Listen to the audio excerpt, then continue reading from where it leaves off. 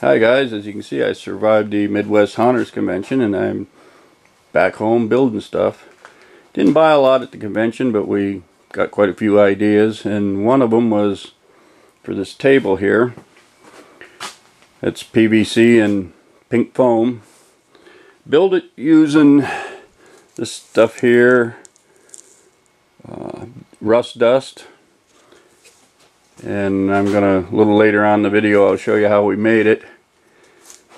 And it's gonna be in my butcher shop. I got my meat grinders mounted to it. And this is basically the start of it. It'll be a lot ickier.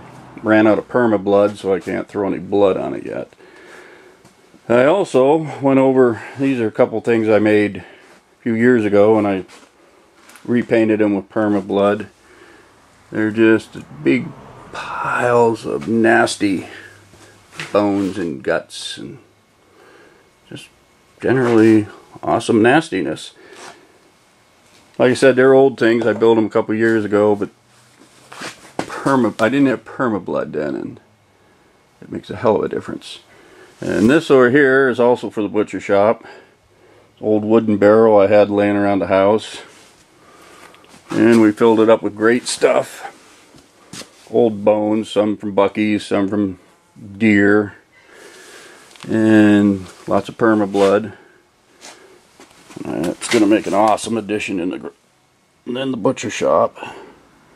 My wife won't look at it, says it's too icky. She doesn't need to deal with it. So what can you do?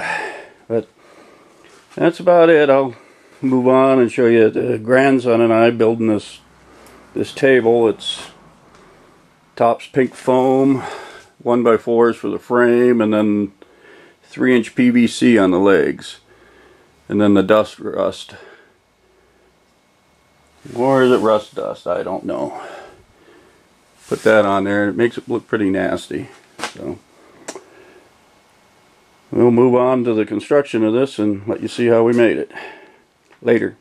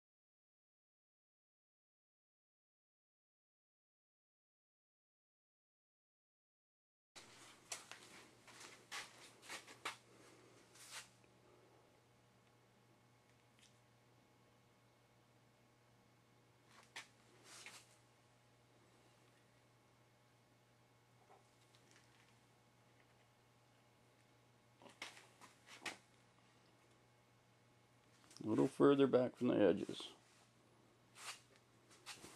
Like that? Yeah, right. Like that. That's good. Okay, thank you. 2 more.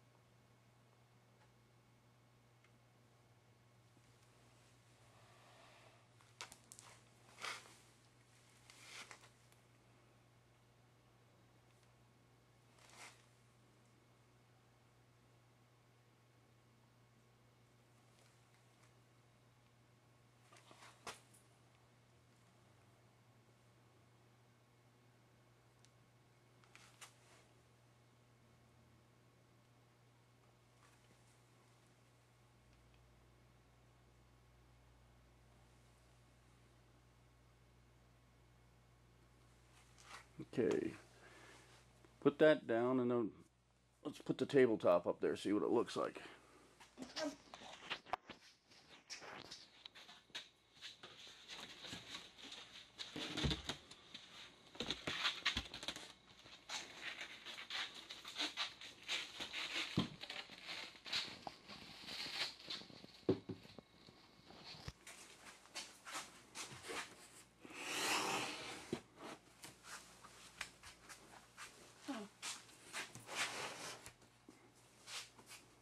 Well, I think it's gonna look pretty good, but we're gonna have to spray paint this black. Yeah, the bottom will all be painted black. Okay, then this should be good. And then PVC legs. Okay. Okay. Okay.